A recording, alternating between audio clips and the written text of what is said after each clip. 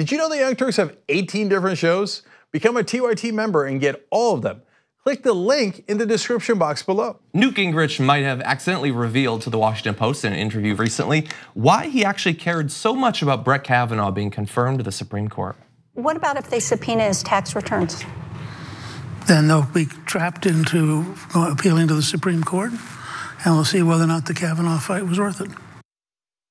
So he was talking there about various legal challenges to Donald Trump and why Donald Trump doesn't have to be worried about it and all that. The only one that he had a little bit of worry for was if the Dems take over the House and start to subpoena things.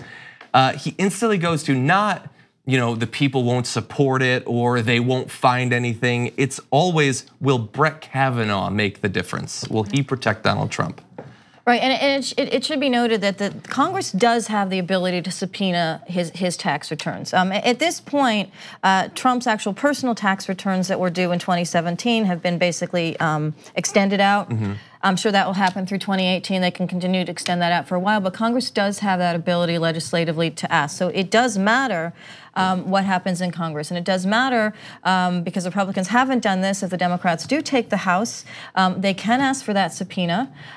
It can go to the Supreme Court as a legal matter, because what Trump, I think, will do is use national security or something like that, which he tends to use a lot for things like trade wars, et cetera, to bring it up to the Supreme Court. And at that point, it actually can get up to a Kavanaugh situation where he does have bearing on the legislative validity of that. So what Newt Gingrich did there by accident, or perhaps not by accident, I don't know, is just allude us to the fact that on the one hand, Kavanaugh can make that difference, at least while Trump is in office. There's still the AG in New York that's looking at his returns. There's other entities that are looking at his tax returns, but it can make the difference at the Supreme Court level. And just to mention this to all our viewers, Mary, et cetera, for your tweet, you have to vote. Okay, voting matters, taking the House matters, so that we actually can do things like see what he has been up to financially over his lifetime. Again, if you believe that hasn't done anything, why should you have any issue with things being exposed? The same thing we've heard since forever. If you have nothing to hide, what are you worried about? When we talk about surveillance of any ordinary Americans.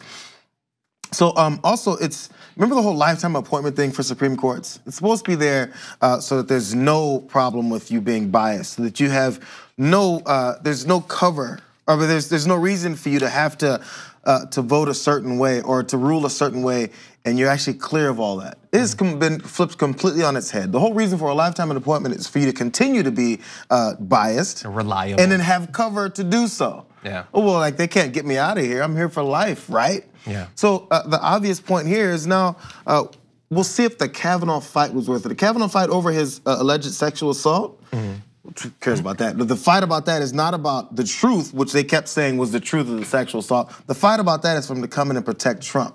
Again, your principles was about, hey, we're sick of these men being accused of these sexual assaults that they never did 35 years ago. We've left that in the wind now because somehow you won that fight.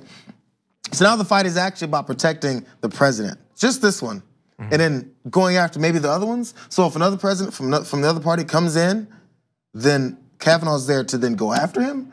So the Supreme Court has now become this judicial wing of the Republican Party. That's the point of the court. Yeah, and forget about the checks and balances aspect. I mean, Kavanaugh, during that entire testimony, about the sexual assault was something that he made very clear was kind of partisan for him. He used exactly the type of language that Trump uses on a very regular basis to deflect talking about accountability, to reflect responsibility away from him. He talked about how it was a left-wing conspiracy. It was something that was imposed upon him by the Democrats and not by his potential behavior back in college, back in high school. And so he very much used whole chapters from Trump's playbook. So it's not a stretch to think he would find, he's a smart legislator, to find examples to keep Trump's taxes, if they were to come up into the Supreme Court, off of the table. Or other things like the taxes, other things. Certainly. Yeah. That's right. That's right.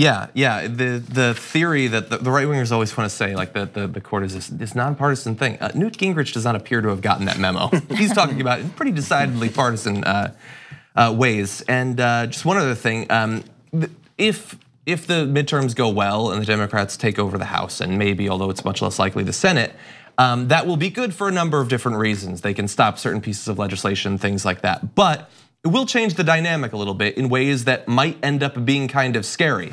I and many others have been worried about what sort of ruler Donald Trump would be, even before he was president. And some Trump apologists since then have said, why isn't he acting like the dictator you implied that he would be, or the proto-dictator or whatever? Here's the thing, up until this point, they have all the power. He has been shielded and protected by a conservative Supreme Court, by control of the House, by control of the Senate. Hell, they control most of the state governorships and state legislatures as well. To the extent that there are a few things that he sometimes has to bow to, like perhaps interviewing with Mueller, he's just decided not to do that. Now, if the Democrats get even one shred of political power, then you have potential conflict where they might completely legally ask for certain things through subpoenas, document requirements, things like that. Then for the first time since he became president, he might have to choose whether he's going to abide by legal requirements inside of our government or if he's not going to be bound by them at all. Like what you see? Click the subscribe button below and don't forget to ring the bell to never miss another video from the Young Turks.